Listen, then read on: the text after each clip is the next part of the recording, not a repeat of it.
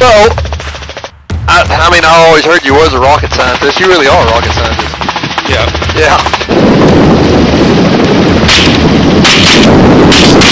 Nice. All right. Off to a good start.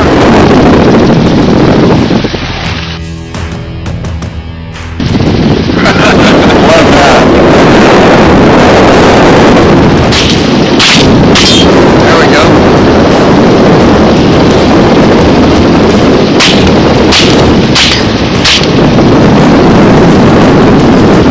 Change in the back.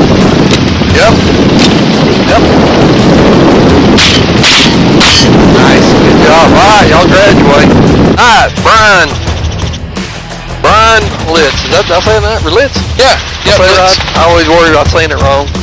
If you're into ballistics, everybody knows your name. Right. So I've always been on a path towards ballistics. Aerospace engineering was the closest thing I could go to school for to ballistics. So I did that at Penn State. Came out of there and worked in a National Air and Space Intelligence Center for 6 years, doing modeling and simulation of threat air weapons. So that's where I learned all the modeling and simulation side, which a ballistic solver is really just a simulation, right? Right. Small arms. So started out doing that with guided missiles, and then after that, it's pretty easy to do it for bullets. So that's where I was always headed. I've always shot competitions since I'm in high school. Still do.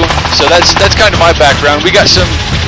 Over the years, our equipment has improved. Our instrumentation for ballistic testing, we're all the way to Doppler radar now. We got several Doppler radars. We got a mobile lab. So it's been a fun journey, man. So okay, let's go back to the radar. With this radar, like, tell me some of the stuff like that you can tell me on. That's that you're cleared to tell me on. Yeah. So what are you doing with it this week? So what the radar fundamentally does is it tracks objects that are changing speed. Okay, so bullets go out and they've got a velocity. Anything that's got a velocity relative to the antenna, it's going to track it. Okay, whether it's constant speed, accelerating, decelerating. Common misconception is that the radar can physically track the bullet where it is in space. Right. The kind of radar we have, it doesn't do that. It doesn't give you XYZ coordinates, but what it does give you, the very accurate track of the bullet slowing down, the velocity track. And from that, with atmospherics, we can determine a very accurate drag for that bullet, not just the ballistic coefficient, but the drag at every point. It's literally pinging the bullet several times a foot as it flies, up to 2 miles or more. We can track big things with the radar.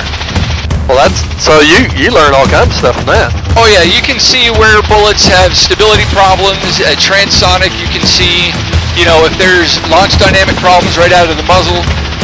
You have such good resolution on that velocity track that you can tell where bullets have troubles. We had bullets yesterday we were shooting just past transonic. They turned around and started flying backwards. They were very stable flying backwards. That's what Todd was telling me, and you did it like consistently, like 5 times or 6 times or something. Yeah, there were 5 variants of that bullet, and we shot about 5 rounds of each. And all of those tracks were right on top of each other, so it happened very consistently at the same Mach number, and it was the first time we'd seen something like that. Usually when they go unstable, it's chaos, right? It's just static. But these suckers, they flipped around and they were perfect equilibrium flying backwards in sub. That's so cool. Alright, well, let's get back on these targets. I got a target coming up right here. Blue target in the bottom. Yeah, man.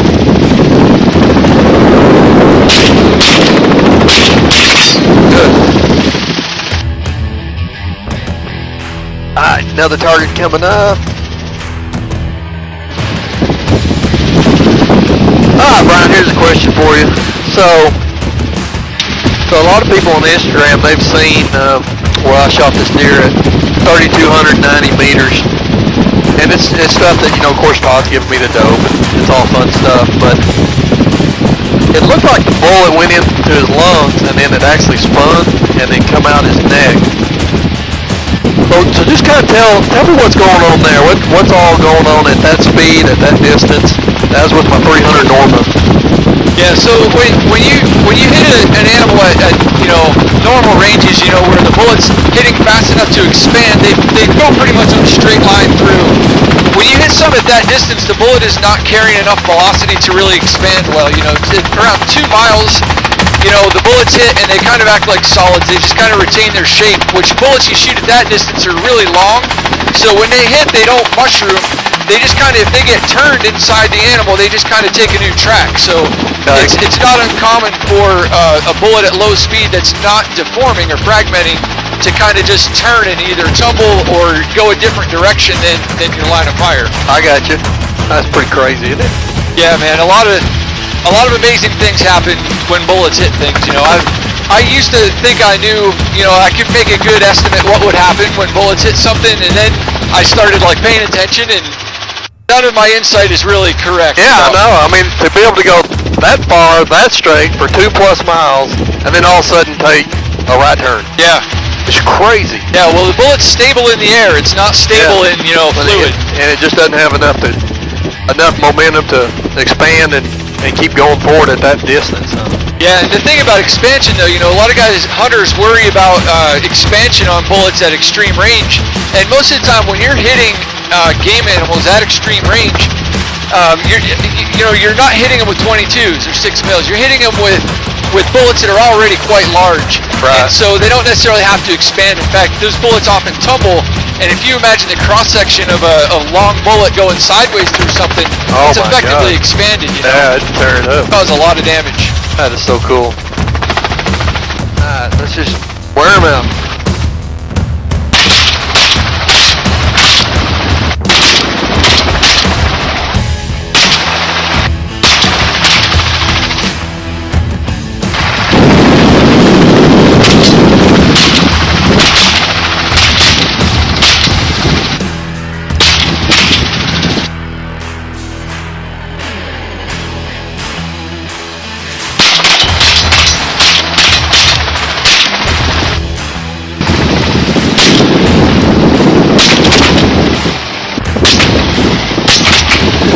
Nice. Good job.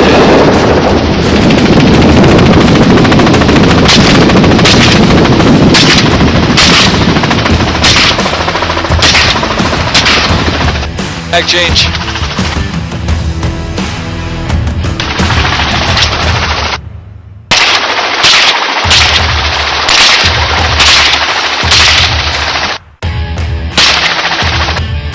Hey, I'm gonna scoot out this time. It's hard to tell if we're hitting them inside that car. I promise, if you're hitting them, they'll wiggle. All right, come way left on this one. That was right over the top.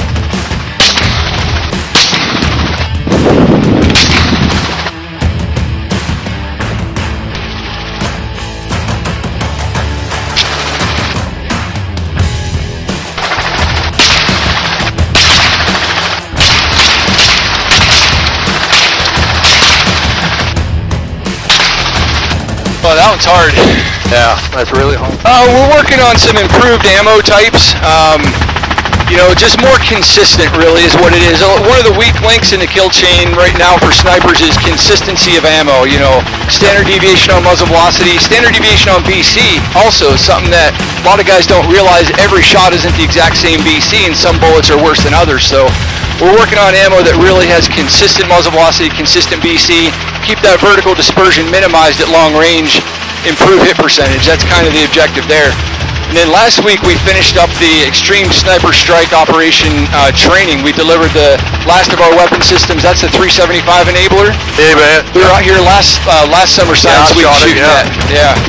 That's a crazy looking bullet. I know you were telling me you're used to looking at everything else looks weird, but oh yeah, we shot so much 375 enabler there for a time. Like it got to look so normal that when I pick up a 308 or something, I'm like, this doesn't even fit in my hand. You know? This looks weird. Yeah. Oh, that's cool. That's crazy. Cool stuff. We got.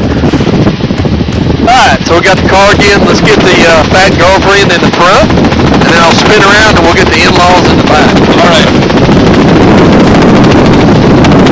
That girlfriend's hard to see, but she's in there, I promise. Passenger seat.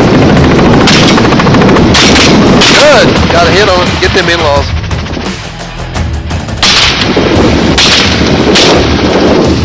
Nice. Good job. Y'all hit any of the in-laws? Couldn't tell. If it wiggled, it didn't wiggle much. Alright, let's go dump some brass.